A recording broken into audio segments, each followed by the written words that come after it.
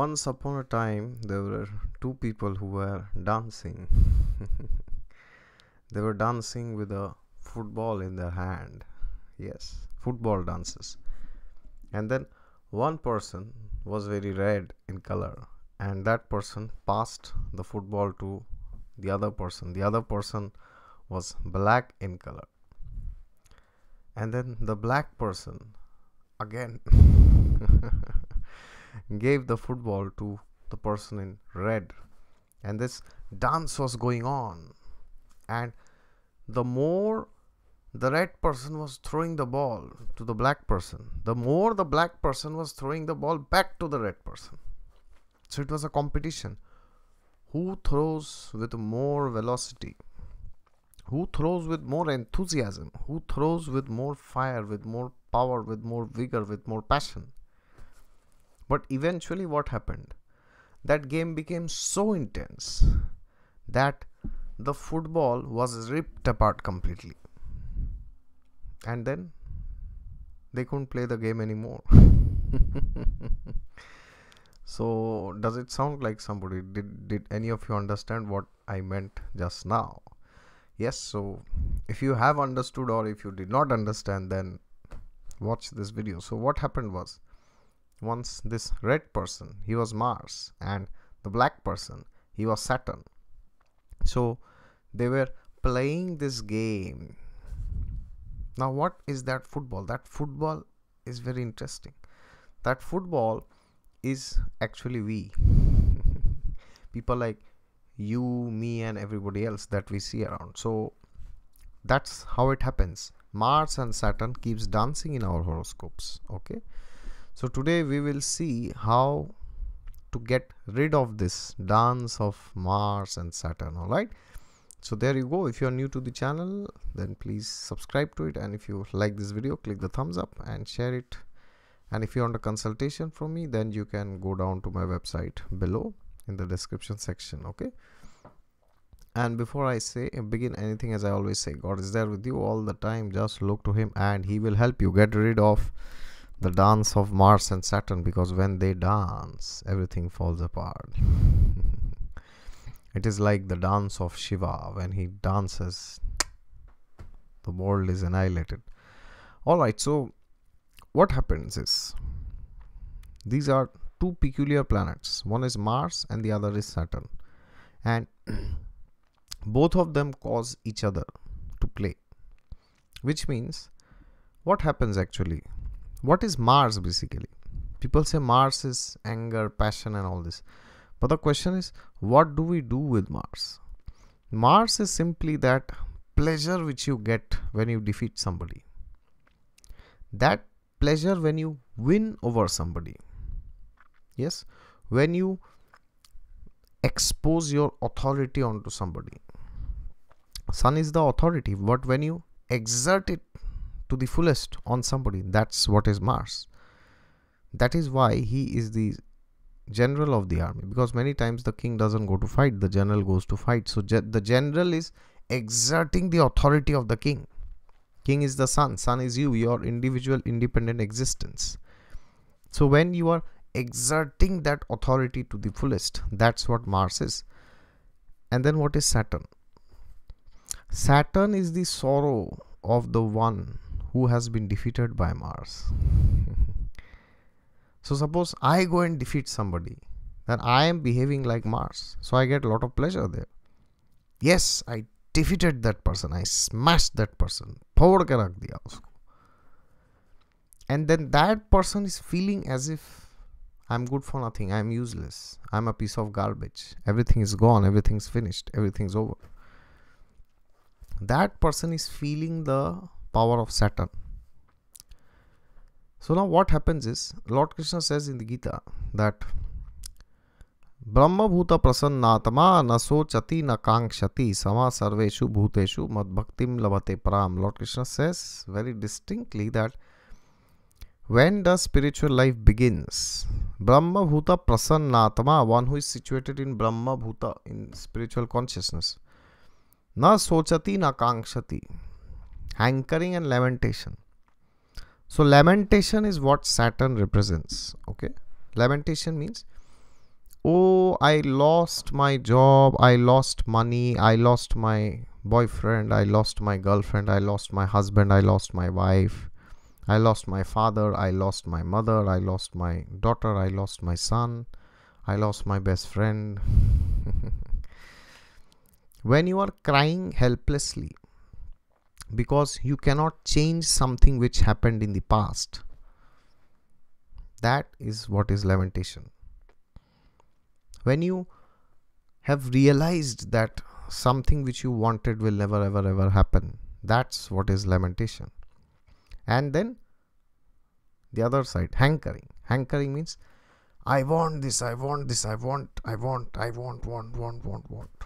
That's what hankering is. So both are like the coin, two sides of the same coin, because in this world everybody is doing either of the two things.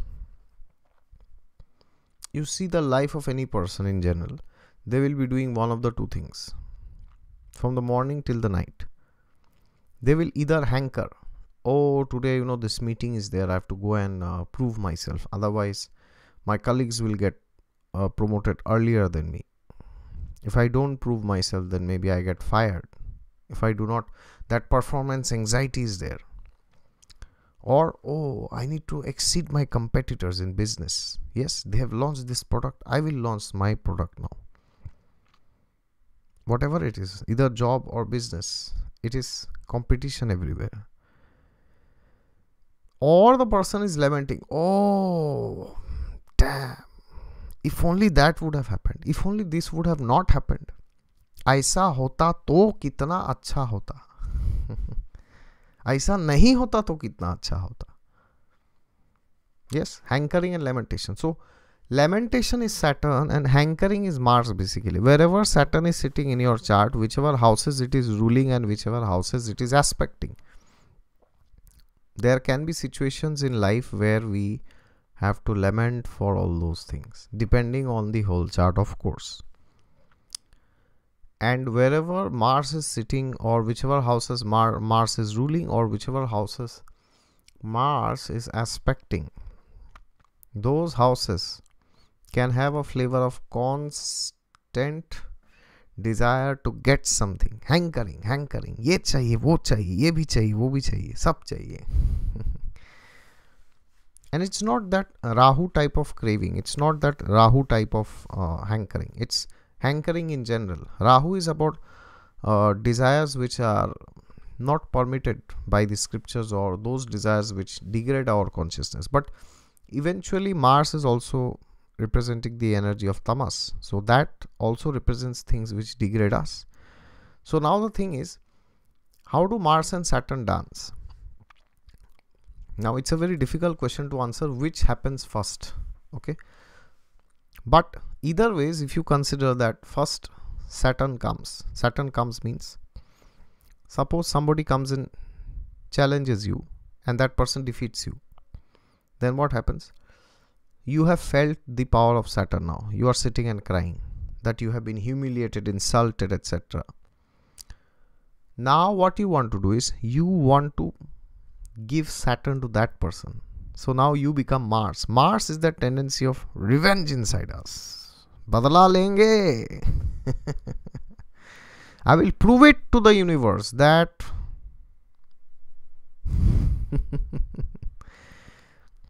yes, trying to pull somebody down unnecessarily or necessarily also. Playing games, these are all under domains of Mars. Yes. Gossiping, they say, is Mercury, but actually it is a mixture of Mars and Mercury. Because when you are gossiping about somebody, what you are trying to do? You are basically trying to pull that person down. You are trying to denigrate that person, right? That's what Mars is. That's why it's a tamasic planet, because all those qualities which Mars represent, when it comes out in a negative area, that can completely shatter our spiritual progress.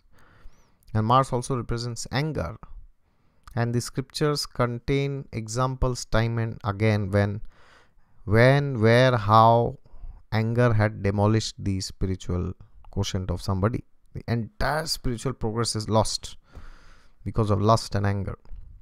Okay, So now then what happens is, you get Saturn, then you say, okay, I will give Mars now to that person. Then again Saturn comes to you, then again you give Mars. This is how the cycle keeps repeating.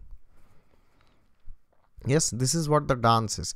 So sometimes we get defeated and we are miserable, and then we defeat somebody and we are enjoying. But as I said in the beginning of the video, in the due course, the football is totally shattered, which means we get shattered completely. So anybody who is desiring to be happy in this world, either materially or spiritually, has to get rid of this tendency of Mars, because otherwise Saturn will not spare you, because the more you give suffering to somebody, the more you get suffering. Alright, so once upon a time when I was doing my masters here in Germany, then in my class there was a seminar group where individually people had to present different seminars, and then there was one girl from New Delhi, India, the capital of the Holy Land of India, of course. And no offense to people of Delhi now here, okay. And there was another girl from China. So what happened was, this girl from Delhi, she went to give her seminar presentation, and this girl from China, she just casually at the end of the seminar, like everybody does, she asked one question which this girl from Delhi could not reply. So ideally she should have said, this is what I can answer, I don't know more than this. But what she was trying to do, this girl from Delhi, she was acting very smart. What she did was, she was trying to play around and prove that she knows the answer, but actually everybody knew that she doesn't know the answer. And the moderator came to know that she's just answering things which she doesn't know. It's very easy to identify if you have some knowledge of that subject. And then this girl from China, she was confused that I am asking her something else. Why is she answering something else? So then she countered her answer and she asked another counter question to her answer, to her question. And then this girl from Delhi, she got more agitated. Then she again countered her with some baseless arguments. And then what happened? This was going on for around 7 to 8 minutes. And then the moderator said, enough of it, we don't have time now. Next presentation. Alright. And these two girls did not have any enmity also. I mean, they were not enemies before they were having their presentations. I mean, the girl from Delhi had her presentation. But then, what to do? That's how she behaved. So then what happened was, as the seminar got over, after the class, this girl from Delhi, she came to me and said, wow, look the way she humiliated me. And I was like, when did she humiliate you? She just asked you a question. Why do you take things so personally? But then she said that, no, I know this girl. From day one, she's against me. And I'm like, I'm also there in this seminar. How do you come to that conclusion that from day one, she's against you? What did she do in the past? Oh no, one day she did this, she did that, blah, blah, blah. She gave 10 reasons to prove it, how she was a victim of this Chinese girl. And then she said, you bloody Chinese, let your turn come. I will ask you questions that nobody can answer. Yes, that's what Mars is. So she felt that she has received Saturn, which means some kind of humiliation, which nobody told her. She only assumed that she has been humiliated. So many times it happens. Even in Mahabharata, we have the example that when Bhishma Pitama went to Gandhar and said to Maharaj Subal that I want Dhritarashtra and Gandhari to be married. And then Gandhari, when she heard that Dhritarashtra is going to be my husband, and she knew that Dhritarashtra cannot see, so she took a cloth and she wrapped it around her eyes, and she said, okay, if my husband cannot see, then I will also not see. Equality. But then her brother Shakuni, he took it as an offense. Oh, why will you marry my sister to a person who cannot see? Andha. to a blind person, why will you marry my sister? This is insult, this is humiliation, this is denigration of Gandhar. You cannot do it. But in front of Bhishma Pitama, he could not speak that. So this is another example that who is getting married, the lady, she has no problem marrying a blind person. But you unnecessarily take it as an offense.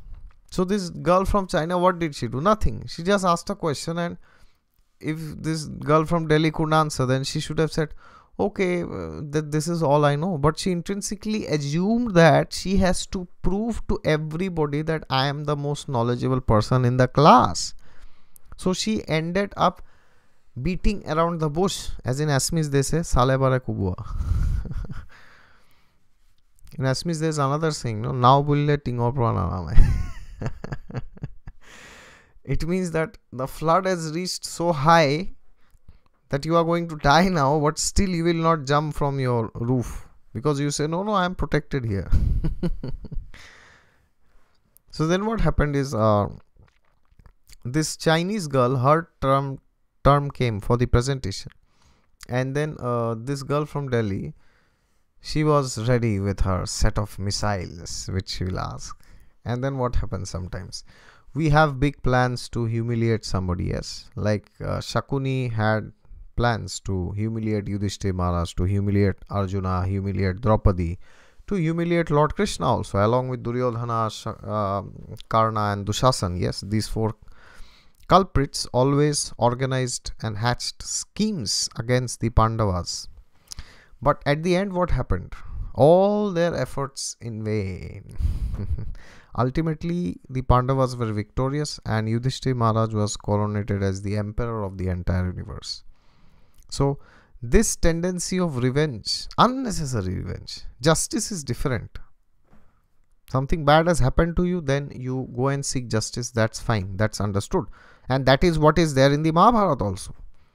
Lord Krishna said to Draupadi that whoever has insulted you, they will not be spared. They will die. And that's what happened. All these culprits, they perished.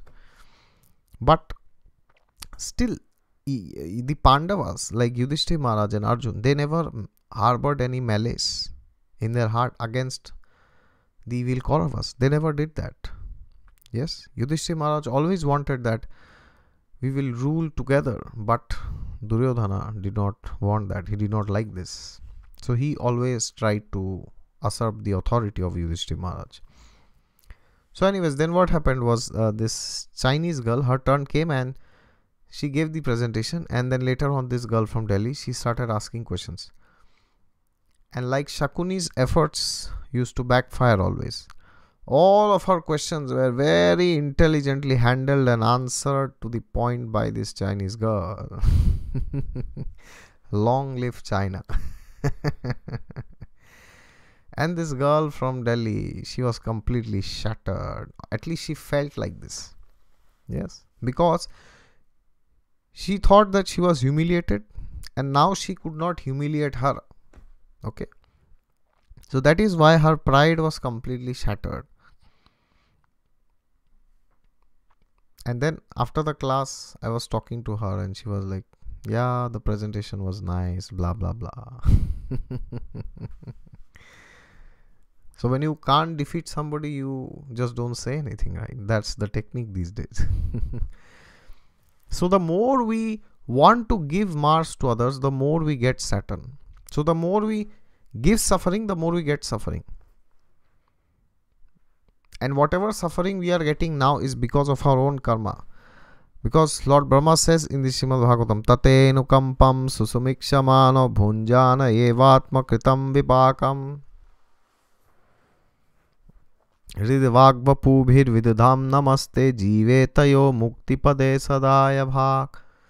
Tatte anukampam susumikshamano. It means that whatever difficulties, he's giving this prayer to Lord Vishnu. He's saying, whatever difficulties, oh my dear Lord, comes in the execution of spiritual life, those are just because of my own karma. Nobody else is to be blamed. So if we have been humiliated by somebody, first of all, we have to understand that it is our own karma that we are just enjoying or suffering now. All right, so we have to shift our focus from the instrument of karma to ourselves. So generally people say, because of that person, because of this person, I am suffering. So when you say that, what happens is you do not take responsibility for your own karma. Okay, and then what happens is you distance yourself from your karma, and you say that there is something external which I cannot change, because of which I am suffering now. But actually it is not like that. Everybody in this universe, they will only act in a way that fulfills your karma. They are not acting independently. Always remember this. If somebody has done something to you, then it is within the boundary of your karma. Nobody can give you any suffering which is not there in your karma. All right, so that is what happens when these two planets dance. You hanker, you lament. You hanker, you lament. This is what is going on. So we need to get rid of the tamasic tendencies of Mars. All right, Mars has good qualities like brahmacharya, celibacy, preserving the semen. Then it has the ability to carry on in spiritual life alone, without the help of the opposite sex. Yes, that's a great blessing which Mars can give. So if we cultivate the good qualities of Mars, and if we stay away from the negativities of Mars, especially violence starts from the plate first of all. So if we are eating meat, then it is highly recommended that we give it up completely, 100%. And even if we can't, then we reduce it to once in a week, then gradually to once in a month, then once in 6 months, and then once in a year. And then why to do it once in a year? All right, so because if we are participating in violence, then that violence will come back to us in some form or the other. In some way the energy will come back. Okay, because we have not given life to somebody, the animals, so we do not have right to take their lives. And even if we are not taking their lives, if we are eating the meat, then we are participating by supporting those people who are killing them. All right, so by that we are also part of that karma. So first of all is we should not indulge in eating meat. That's horrendous for our spiritual progress. That will degrade us, because tamoguna increases very much, because meat is full of tamoguna. Because when animals are killed, they are in a precarious state. Imagine when somebody tries to kill you, how you will be running. Imagine the level of stress and anxiety that is there in your head. So when we eat that, that consciousness also comes to us.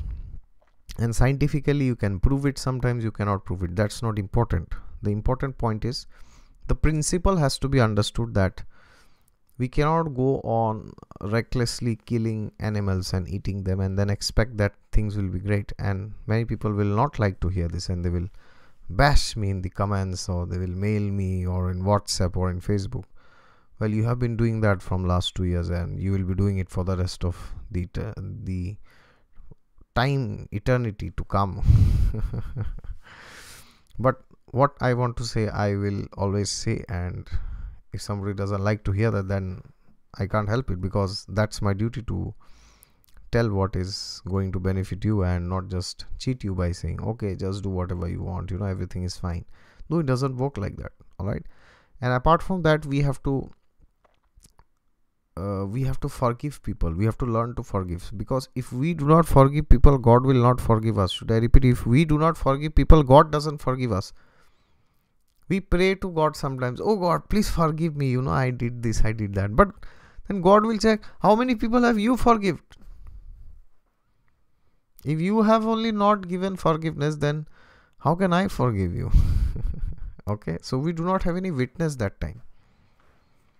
And we should not harbor envy, malice, and all these different traits, trying to pull somebody down, trying to doing gossip all the time.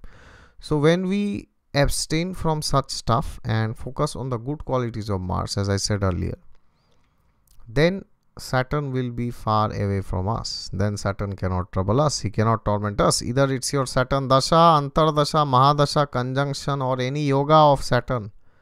He's only tormenting you because you have exposed Mars to somebody else. Always remember this. Shani doesn't torment anybody. He just gives you what you have. All right. There you go. This is the dance of Mars and Saturn.